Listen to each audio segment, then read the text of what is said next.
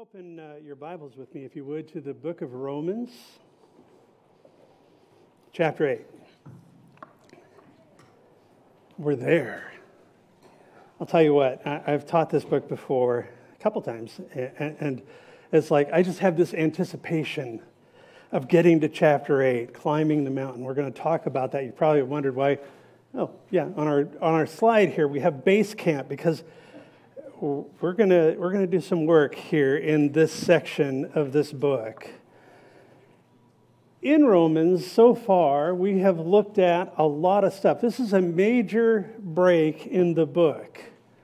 The first 7 chapters, doctrinal, highly doctrinal, but practical as well. We looked in chapters 118 through 320 at the depravity of man, at the sinfulness, the utter sinfulness of man. Nobody gets off, because he talks about he talks about the heathen, he talks about the people that are doing crazy stuff out there, but then he goes all the way, he swings all the way from that to the moralist, to the moral person, the good, upstanding moral person, and his need for Christ being equal to the one who's out there doing all kinds of crazy stuff. So he goes from there into chapter 5, where we looked at the fact that our identity as human beings is in Adam prior to Christ. We'll talk about that a little bit this morning, where that we are in Adam, the natural man. He talks about the fact that in Christ we are taken from that place of being in Adam to being now in Christ. That's where our identity is. That's what that means, is identified. My life is identified with Christ, not the world, not this worldly system, not the junk that man foists out there. We looked at length at that. I'm not going to belabor it, but sort of working our way to here. In chapter 6, we looked at the fact that not only are we justified, because in chapter 5 we talks about being justified by faith, in chapter 4 as well. And what that means is that it's way beyond, and I understand when I hear preachers say that means it's like, look at it as just as though I never sinned. That's true, but it goes way beyond that. I mean, when you read in God's Word that we as Christians, we as believers are seated in the heavenlies with Christ, that's a little more than just as though I never sinned. And so, I mean, it's a lot more, infinitely more. And so we've looked at that. We've looked at what it means to be justified, to be declared righteous. Not my own, but His. To be clothed in the righteousness of God. We looked at that there in chapters 4 and 5. And then in chapter 6, we began to look at this thing called sanctification. It's like, what is that? It's a major doctrine in the Christian faith, but what does it mean? And what it means is that not only have I been declared righteous, and that's a done deal. I'm not getting more righteous, because that's the fruit of God's Spirit. We'll look at that as we go. But now I've been declared holy, positionally speaking. Practically speaking, I am being made holy. That does increase in my life. And so we've looked at that. As we come to this, to Romans chapter 8, what a majestic passage this is. This is the great chapter that sets forth that part of our salvation which is exercised by the third person of the Trinity, the Holy Spirit of God. Folks, dig in on this. Spend time reading through this chapter in one sitting on your own. Go through it, and then go through it again, and I guarantee you God will begin to speak to you in remarkable ways. Not just about the nature of the transaction or the transactions, but about the nature of His love for us. Interesting, without the work of Christ on the cross, there would be obviously no salvation. Without the work and the presence and the constant operation of the Holy Spirit, there would be no application of that salvation to us. He is the one that reveals it. He is the one that brings that home to us.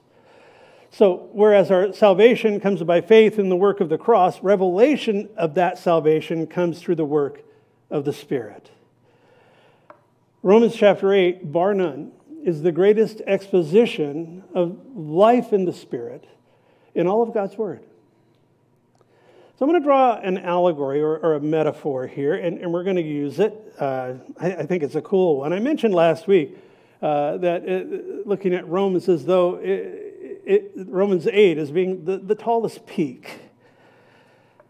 In 1802, the British, they were still empire building at that point. They launched what became known as the Great Survey. They wanted to map the subcontinent of India, that whole area of Eastern Asia. And they were doing a lot of colonizing there. Interesting, they had bulky equipment and rugged terrain, monsoons, malaria, scorpions, deadly ones. And they made the work extremely difficult. Even so, the surveyors were able to take astonishingly accurate measurements as they went through the land. They soon proved that the Himalayas there in Nepal and that area, and not the Andes of South America, that was what everyone previously believed, were the highest mountain range in the world. By 1852, the British had identified Everest. Then it was called Peak XV. Tried to find something on that, I couldn't. But it was the tallest of them all. And by 1856, this is an interesting fact, they'd calculated its height to be 29,002 feet above sea level. Modern GPS technology found that they were only off by 27 feet. Needless to say, the slang term, Rich, I know you're going to connect with this, you're a hiker, but the slang term, or the common term, is Everest would become known as the roof of the world. Interesting. The book of Romans, as I previously mentioned, it could be likened to the Himalayas, the tallest range in all of the New Testament writings. Nestled in the middle of the book of Romans is chapter 8, the Everest of the Bible, truly. The Everest of New Testament theological understanding. The Everest of the Spirit-filled Christian life and Christian living. Ironically, the literal Mount Everest is extremely dangerous. More than 300 people over the years have died on the mountain. They leave their corpses up there. It's too difficult to get them off. But here, and that's where my metaphor falls apart, the opposite is true. Here, we discover that death lies below. That as we explore just what our Lord and Master said when he proclaimed in John chapter 5, verse 24, he said, "Most assuredly I say to you, he who hears my word and believes in him who sent me has everlasting life." Life, not death. "And shall not come into judgment, but has passed from death into life." Only through reliance upon the Spirit of God, as proclaimed here, can we climb this mountain. Can we understand what's being said and discern the deep truths of Romans 8. Now, there's so much here. We're not going to be summiting this mountain in one jump. It's not going to happen. You'll see, I'm going to give you an outline, and I know this is going to be kind of a classroom type of a setting for part of the message this morning, but it's necessary because you'll see by the time we work our way through the outline that there is way more here than we can cover in even a couple of sessions. We're going to dig deep. So I see this today, what we're doing today is sort of establishing a base camp. That's why I titled this message Base Camp. Because we're going to venture out, and in the series of studies, we'll work our way upwards as we explore the majesty, and it is the majesty of this inspired writing, of just what it means to be in Christ. Also what it means to have Christ in me. So, while it's true that Romans is deeply theological, and it is deeply theological, I mean, there are books and books and books written about the book of Romans, also books and books and books about Romans chapter 8. Yeah, we're gonna tag the theology. We're not going to ignore it. But our primary focus will be on the practical application of the truths presented with regard to a new and wonderful life that we have as part of our inheritance in the Holy Spirit. And we're going to look at the ministry of the Holy Spirit. Yeah, there's a lot of hype out there, guys.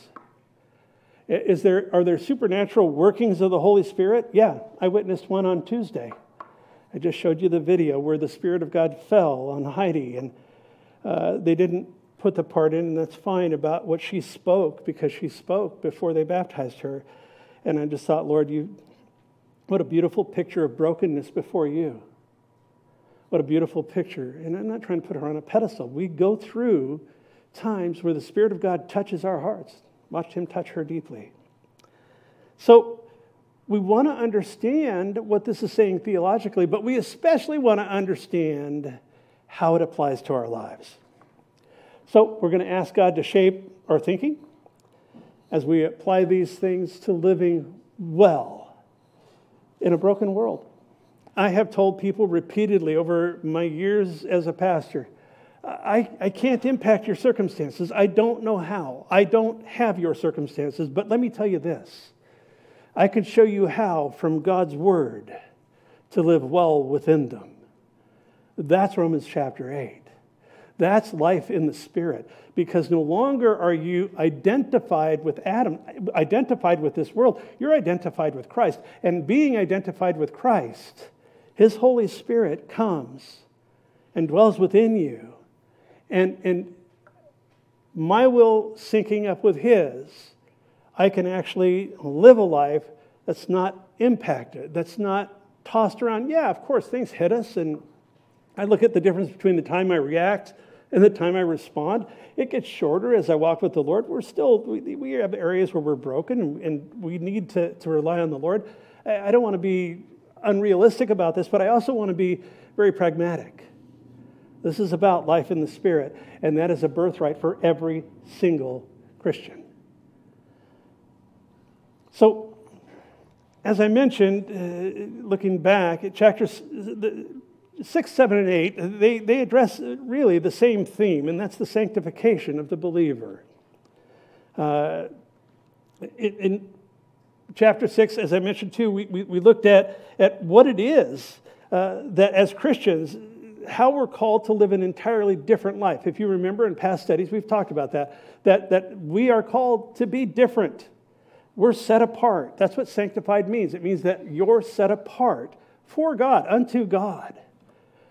So we've looked at that the positional and the practical sanctification, having been declared holy, now being made holy. He also says that we were enslaved to sin. You'll serve whatever you're enslaved to. He says, rather now in Christ, that we're enslaved to righteousness. Chapter 7, we looked at the how with regard to that life. And really, it's sort of, I love the way that Paul goes about it. I looked at the Apostle Paul's own life as he typified each one of our lives and what happens when we try. We talked about trying last week to sanctify ourselves. It doesn't work. Determined as we might be due to indwelling sin, we're destined to fail. It's not about trying to be a better Christian. It's not about that at all. As a matter of fact, that will snare you. I love Psalm 46:10. This is free. It's not in my notes. Where he says, "Be still. Know that I am God." In Hebrew, that word "be still" literally means relax and let go. Anyway, in chapter 7, as we got through towards the second half of the chapter, we saw that Paul rode the elevator all the way to the basement. Man, I tell you what, he goes into a tailspin. Because he's being very realistic. Remember, I talked about there were 4 different types of people. I'm not going to go back into it. But truly, the one that I believe is represented by Paul's writings in Romans 7 is that He is a maturing Christian. He is a mature Christian. He is a believer. And not only is he a believer, he's walking with the Lord, and he is outlining the struggle of what happens when he would try to do the things that he says, I do the things I don't want to do. I don't do the things I want to do. He just gets all the way down into this whole deal. He spirals down all the way to verse 25 where he says, I praise God. I thank God. Because as he descends, he ends up in frustration, bewilderment. I mean, he's utterly condemned in the things that we read there. Because the problem, it's not the law of Moses. The law of Moses sets a wonderful standard on how to live.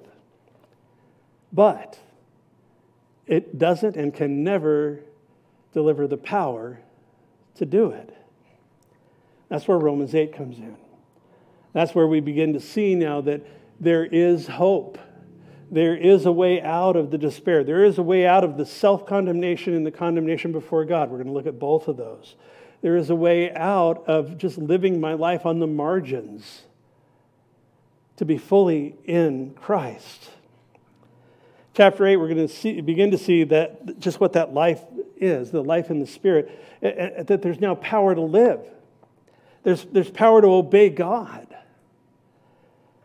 So as we work our way up this magnificent mountain of Romans 8, we need some spiritual climbing tools as we venture up. As I mentioned, our purpose is not just to acquire head knowledge, but to become wise in the things of God as we use the same tools that Solomon did in the Proverbs. I love reading the Proverbs because there's a clear pattern there. In Proverbs 9, verse 10, we read, the fear of the Lord is the beginning of wisdom, and the knowledge of the Holy One is understanding. So he talks about wisdom, knowledge, and understanding in this verse. And it's easy to take sort of a cursory look at that and think that they're the same thing. They're not. You can have knowledge without wisdom. I knew a guy when I lived in the Bay Area in California. This guy, he worked at a major think tank. His father had clerked for the U.S. Supreme Court. This guy was highly educated. And yet, he was brilliant in a very, and I'm not trying to be critical, it's just an observation I made. He was brilliant in a very thin lane.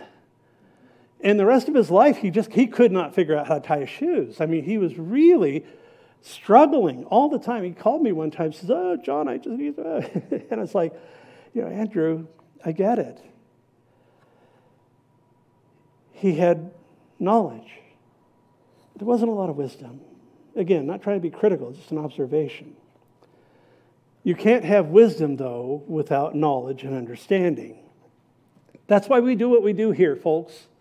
That's why we go verse by verse, line by line, chapter by chapter, book by book, through the Word of God.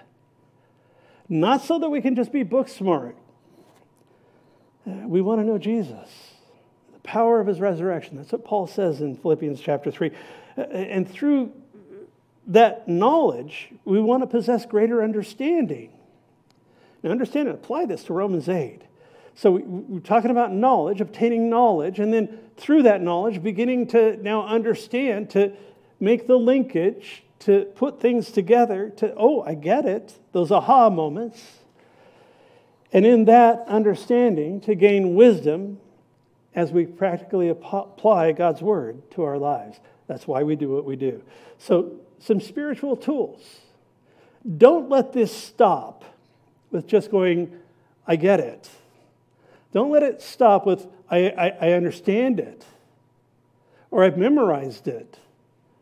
But let it go all the way to producing in you a godly wisdom through which you take the things that we're going to look at in this chapter, in this book, and every Sunday really, but specifically here.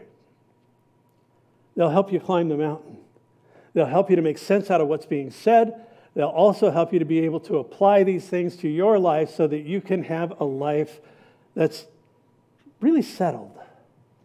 And I'll tell you, I've gotten to the point, I have a number, true confessions, I have a number of news sites, mostly conservative, but a couple that are not, just because I want to know what the other side's doing. But I have a number of news sites that automatically open when I open my computer browser. And I've noticed lately that if I start going there, and I don't want to be ignorant, it's not like I'm burying my head in the sands, but if I start reading and I start going, and I'm getting ready to study and to prepare like a message or to spend some time with the Lord myself, I start getting angry. I start feeling bewildered. I start feeling like, man, this stuff is just impacting me and I don't like it. Yeah, it's good. We're to discern the times and all of that, but our lives need to be centered here. Our lives can get adversely affected by being centered there and then looking at this. No, we're centered here and we look at that. That's looking through the right end of the telescope. Try to look through the wrong end of the telescope. It's going to be myopic and weird. So, we're going to take some time to outline this chapter as we go in. I'm going to go through an outline now. I don't know how long it'll take. We may end up getting into the first four verses of this chapter. We may not. I told Brian before service, I said, with the slides, you're going to see that there's stuff there, but I don't know. It's just whatever the Lord wants to do. So I want to take this and I want to look at 6 hikes in Romans chapter 8. Again, just playing with the metaphor. I like that kind of stuff. I'm a visual guy and all. And so as we look at this, we want to look at, as we venture upward from here, as we venture into the text, understanding the text in light of the context. And if you know me, you know that when I study God's Word, I look at 4 contexts. I look at the textual context. What is it saying? What is it plainly saying? I look at the contextual context. In other words, Romans 8 in light of Romans 7, where Romans 7 is a disaster and Romans 8 is victory. So I look at the contextual context, and then I look at the cultural context, and look at the historical context. And we're going to weigh these things through as we go and make sense of it together. So verses 1 through 4 in this first one, I've labeled that no longer condemned. And the subheads, I've got a title and some subheads. What does it mean to be in Christ Jesus? I talked about it briefly a minute ago, but what does it mean? Why is that important? Why are we in Christ Jesus? And we know that Romans 8 is about Christ in me. Well, we're going to look at that. The second thing in verses 2 and 3, we're going to look at the law of the Spirit of life. That is fascinating. He says that the law of the Spirit of life has set you free from the law of sin and death. The law of the Spirit of life, Romans 8, has set you free from Romans 7, the law of sin and death, where he's drawing contrast to what he has just said. And when you understand what is being said there in verse 3, I'll tell you what, applying that truth to your life changing. Life changing. Because that's where we get delivered from religion. That's where we get delivered from checking the boxes. Oh, to be a good Christian, I got to check the boxes. And I am not in any way advocating sin. Jesus died for that. And he talks about that. But what I am saying is I'm advocating freedom in Christ. The law of the Spirit of life has set us free. The last thing in this first section is that the law is fulfilled in us. I don't have to worry about it. I am not saying that the 10 Commandments on the courtroom wall are a bad thing at all. They're good. Personally, practically, I don't have to live according to the law. We're going to look at that. We're going to look at the law of Moses has 613 laws. Take my word for it or count them yourself. I don't care. But truly, that's the law. That's the check boxes. That's the lists. And not only that, but in Jesus' day and then in the Apostle Paul's day, the Jews had so expanded on that, they had written volumes, no less than 70 volumes of lists of obedience based on those 613. It wasn't enough because they thought, well, we're going to be really, really, really spiritual if we can keep some more. But we've already looked at it doesn't work. Doesn't change, doesn't impact the heart. Only when our hearts have been impacted by the work of God, by the finished work of Jesus on the cross, and the result of that, the resurrected life, which is life in the Spirit. Do we have any hope of living a life that's out in the open, walking in the light as He is in the light, as John says in 1 John?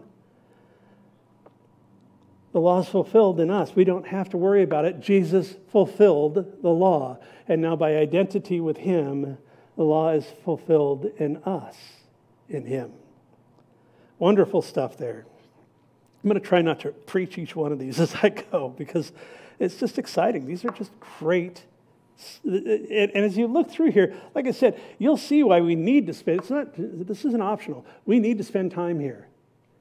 Because what Paul does is he just, again, under the anointing, the empowering of the Holy Spirit, inspired to write the things that he's writing, he is putting things down rapid fire. And it's like each one is just so meaty and so weighty and so worth our consideration.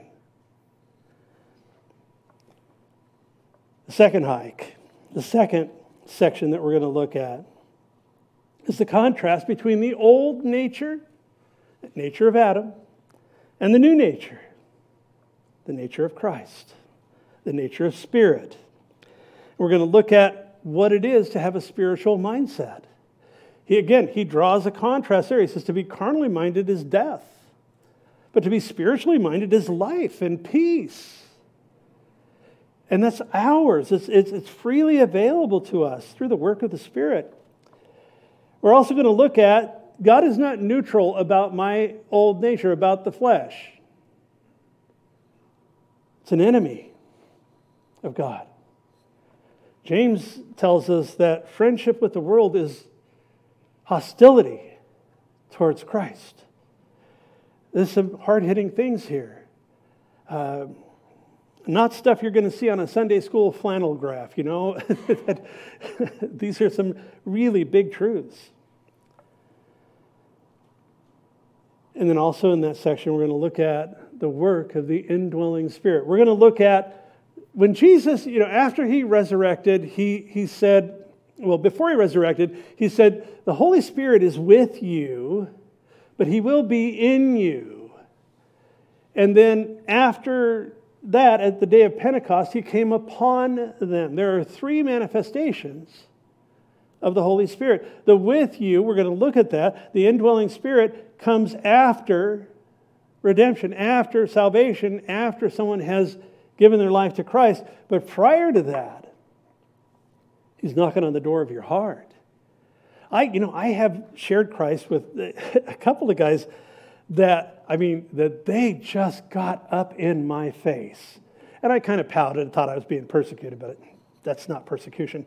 As a younger Christian, and I remember this one guy, he was like, what do you mean? And he just unloaded on me. He came to Christ and gave his life to the Lord and is a profoundly different person as a result of the new life in the Spirit. Folks, you don't always know what's going on inside. And often when somebody just puts up a wall of anger and they're pushing back, it's because God's speaking to them and they're not liking it. They're uncomfortable. Jesus said that men love darkness more than they love light. In our natural state, that's true. Sin is attractive, isn't it? We've talked about that. We'll talk about how the Spirit then, once He has been with us and knocking on the door of our life, our hearts and all of that, when we respond to Him, that at that moment we are indwelt by the Holy Spirit. If you are a Christian here this morning, you've trusted Christ for your sins, you are indwelt by the Holy Spirit.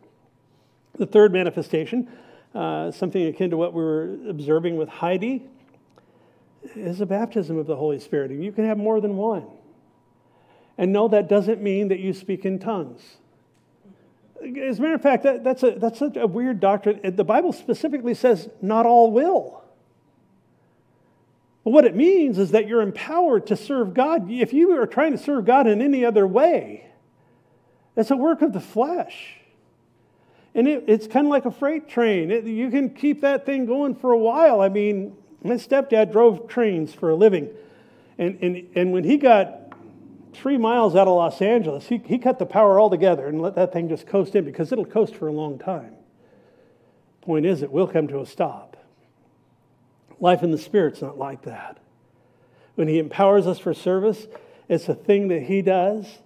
And that baptism of the Holy Spirit is to energize us, to empower our lives to be useful and fruitful in whatever ministry it is that he gives us, because we all are ministers.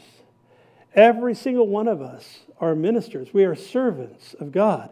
The work of the church, if you look in Ephesians, in chapter 4, he says the work of the church, the work of what we do here is not for me to stand up here and be spiritual for you. I call that school bus church. You all put your money in the box and you pay me to be spiritual. And you're just kind of riding along and I'm driving this thing. That's not the church. That's not the New Testament model for the church. Nor do I want that yoke. I'm busy.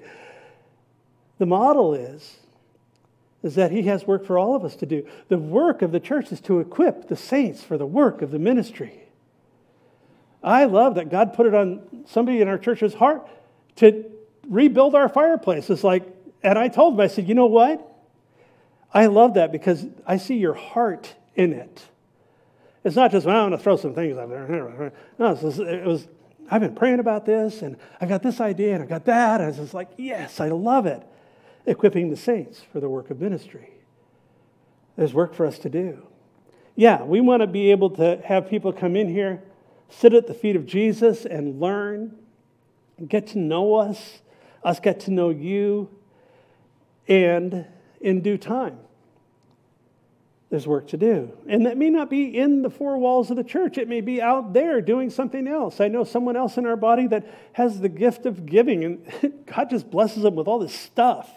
And then they go around and they distribute it as the Lord leads to other people that need stuff. And it's a remarkable thing.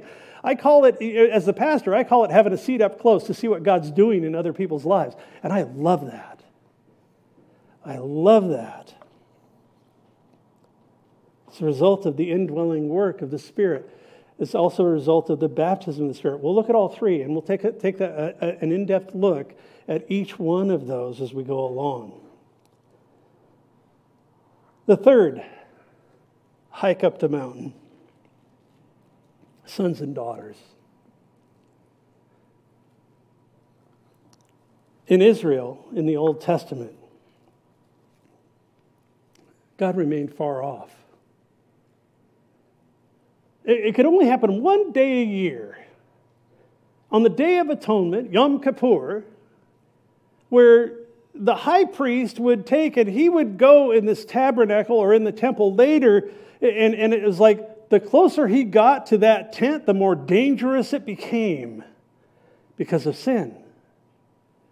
And so he would start out at this big altar and he would, sacrifice the animal. He'd lay his hands on the animal and they'd cut its throat and watch it bleed out. It was a very messy thing, but you know what? Sin is messy.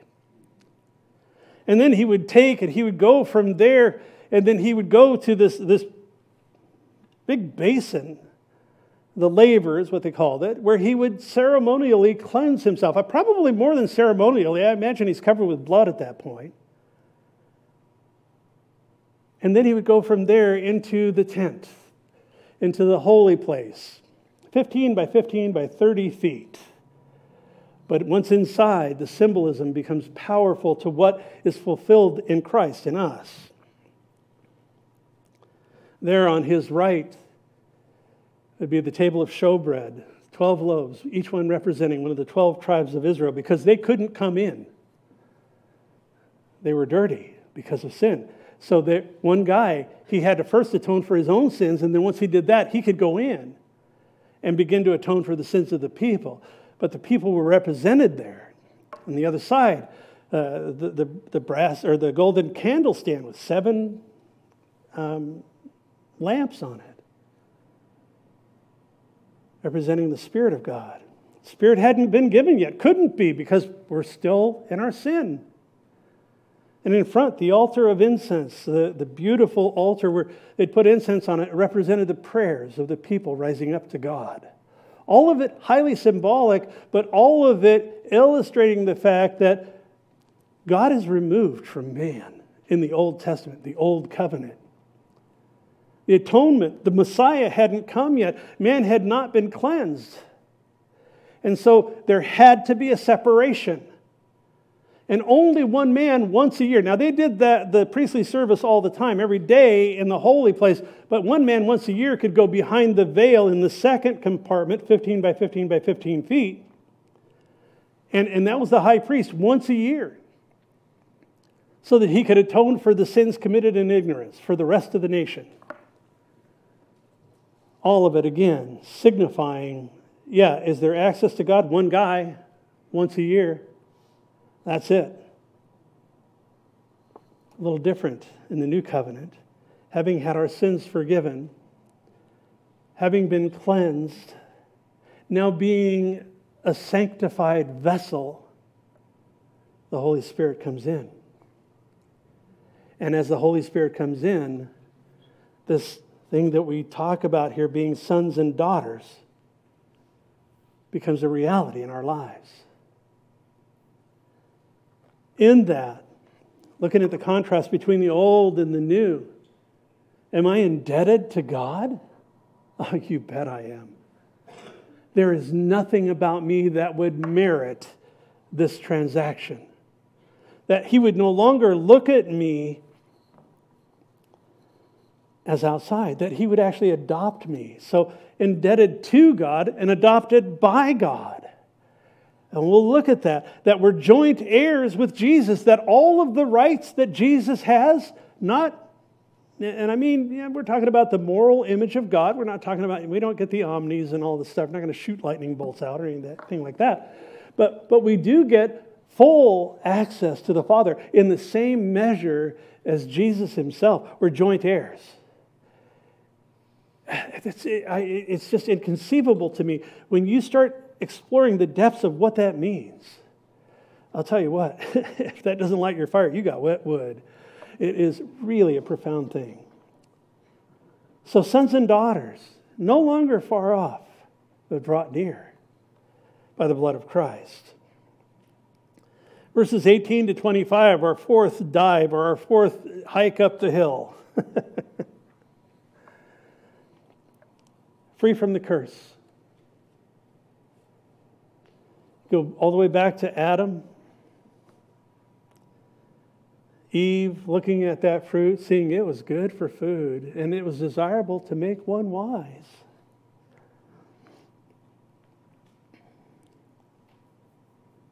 Humanity was cursed at that point.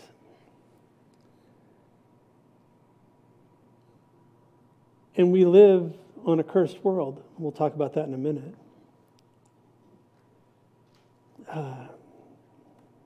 The results, the effect of the curse: sin, hatred of God.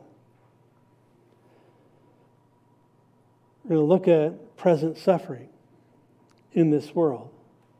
Do you ever wonder, why do bad things, really horrible things happen to, and I'll use air quotes, good people? Do you ever wonder? The Bible says the rain falls on the just and the unjust alike. I get that. But do you ever wonder about suffering in our world and God's part in that? We're going to talk about that. We'll talk about that at length. Because it's really important that we have a right understanding. I used to do bereavement work. After my daughter went to heaven, I got involved in working with people who were bereaved, who had lost a significant loved one. I saw suffering. I went through some of that myself. And that's why my heart was towards people that were going through that dark, dark place. Suffering. Life hits us, gang. There are things that crop up. I was sitting at home yesterday and Stacy said, honey, I think there's somebody at the door. And so I went to the door, and the guy that lives across the street from me was standing there, Frank, and I just said, "Hey, Frank, what's going on?" And he was broken up. He was suffering. He said, "An hour ago, I went next door because Joanne is the gal that lives right across the street from us, but one door over." He said, "Joanne's daughter came over. She said she couldn't get her on the phone, and I just went into her house an hour ago and found her dead." And I mean, he was undone.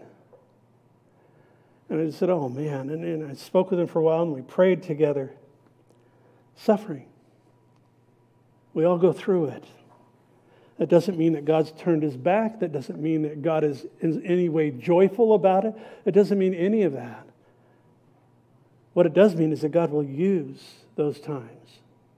I wrote, after my daughter went to heaven, I wrote, if it weren't for the lessons that could only be learned when one's life is pressed in on every side, I wouldn't wish this on anybody. I felt like for a whole year, like I was getting drugged through glass every day. That's this life. That's the reality. Does it mean that God's just, like I said, that he's just abandoned us to our own deal? No, not at all. He's merciful. He's compassionate. He loves us. So we'll talk about present suffering as Christians. We're going to also look at the fact that creation hopes for freedom from the curse. Because you know what? I think it's really interesting that when Jesus went to the cross, he died for the sins of humanity, right? I mean, we get that. It's pretty much Christianity 101. But beyond that, it's like, we still live on a fallen earth. Why didn't he just renew that then? Because he purchased the right to take the title to the earth back at the cross. But he hasn't taken it back yet. It's not until you look in Revelation chapter 5 where John is broken. He says, I see the scroll, and the scroll is the title deed to this fallen planet. He says, I didn't find anybody that was worthy to take the scroll. And then one, as a lamb, still having the marks of slaughter, that's a picture, stepped up and took the scroll. And then he began to unseal the scroll, and at that point, the wrath of God is poured out as God now begins to purge the earth from sin. True stuff, not just Bible stories. It will happen. But he hasn't done it yet. We're told here in Romans that the earth was subjected to futility and that the creation groans. Creation hopes for it. We hope for it. And there are times it's like, Lord, just get me off of this dirt ball. I mean, yeah, there's times where I think, it's a beautiful place. But you know, the world has fallen. Like I said, I can't look at the news. I mean, I still scan the headlines and all that. I want to be informed. But I just can't go there right now. I just can't go in depth and look at because it's like every day I look and there's some new crazy thing. A total fulfillment of what was prophesied, that men are calling what is good evil and what is evil good. You look at that with a sanctified, with a renewed mind, and you just go, how on earth did they get there? Men's hearts are dark. We live on a fallen world. So how do we navigate that? That's where we're going to go when we look at hike number 4, free from the curse. The fifth one that I have here, verses 26 to 30. God is for us. Do you believe that? Frankly, I mean, really, it's a great thing to say in church. But do you really believe that God is for you, that he advocates for you, that he really is for you? That's where we're going to look at that famous verse that God causes all things to work together for good to those who love him and are called according to his purpose.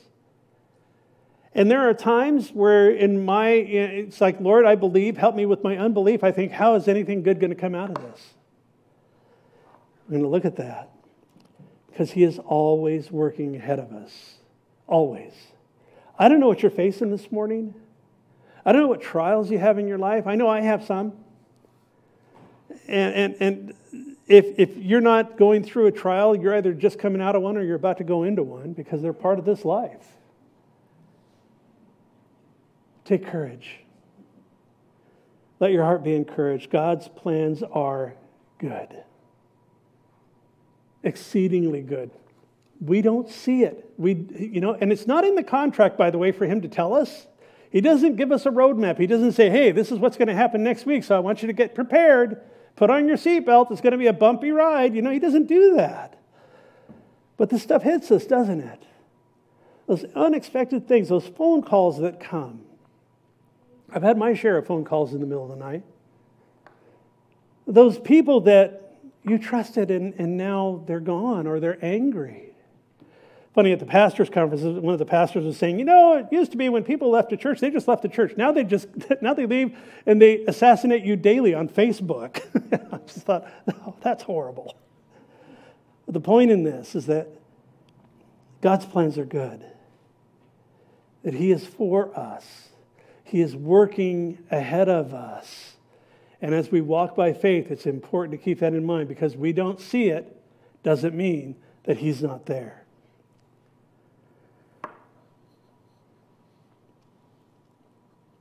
I have often said that in Romans 8:28 that, God's working all things together for good.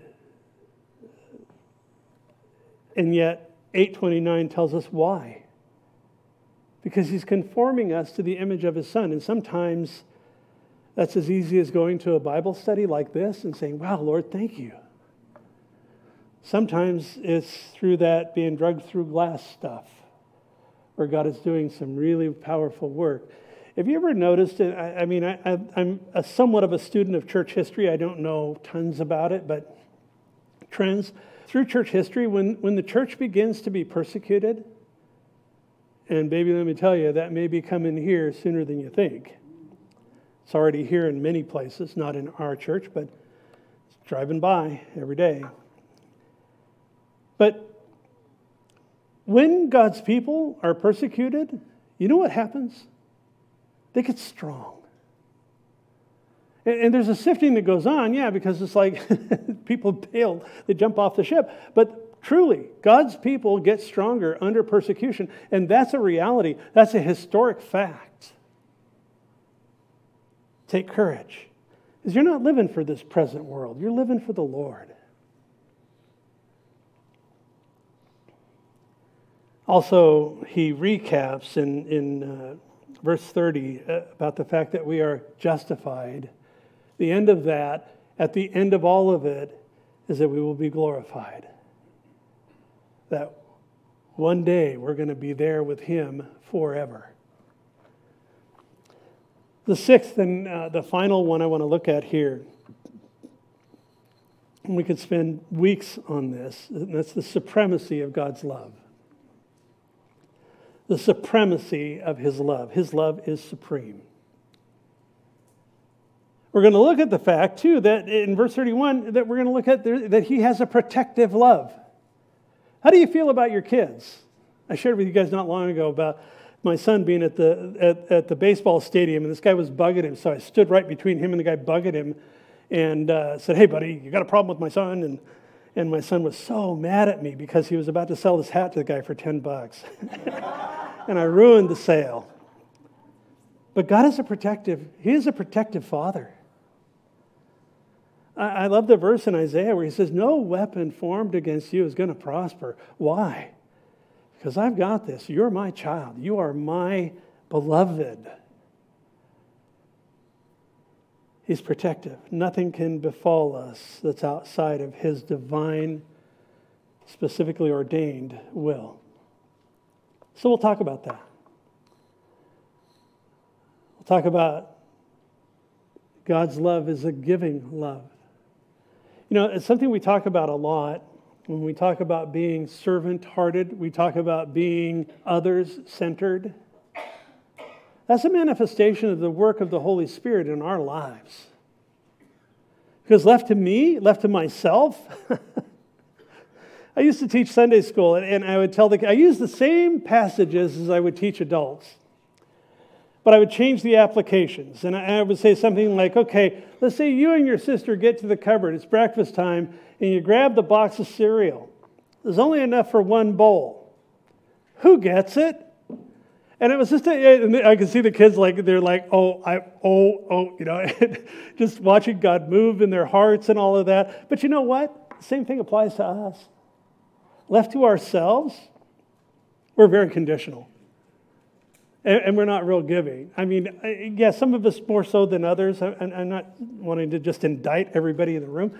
But the point is that when we look at our great example, Jesus himself, absolutely the servant, absolutely the one who put himself last, absolutely the one who elevated others.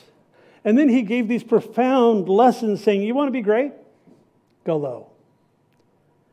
That's why I resist a hierarchy in a church. The whole corporate model of the United States is not, it's not CEO. I was reading the Babylon Bee this week, and one of the articles they had was how to get people to come back to your church. And one of them was give backstage passes to the pastor after church. And I thought that was so funny. But it's not the CEO thing. No, it's the upside down pyramid. If you want to be involved in God's kingdom, you go low. You become others-centered. You become servant-hearted. That's the example that we have in our Lord and Master. I mean, all the way through. Even now, into the future, when you look and you read about the marriage supper of the Lamb in the book of Revelation, there's a passage in Luke. I don't remember the address right off. But it talks about in that day, when we are there and we are at the marriage supper of the Lamb, guess who serves us? Guess who wraps himself with an apron and serves us? That's going low. So we're going to talk about the giving love that God has. And, of course, it's an unconditional love. When we look at the supremacy of God's love, we see that it's without condition. That he loves us because, and you know what? That's the essence of grace, guys. Grace is not, oh, hey, you're a pretty nice guy, and let me pat you on the head and tell you how wonderful you are. Grace is saying, you know what? I choose to love you because of who I am. And that's what God does with us. Because of who he is, he chooses to love us. And now, as he works in our lives through the work of the Holy Spirit, he gives us a love for others. And it ought to be grace-based, not performance-based. I'll tell you what, if it was performance-based, none of us would live, let alone merit anything. He says the wages of sin is death here in Romans. But it's an unconditional love that says, I am putting you ahead of me. I'm putting your need ahead of mine. I am putting your, whatever it is, I'm elevating that as more important than mine. We're told to love one another this way. Yeah, it's the way that God loves us.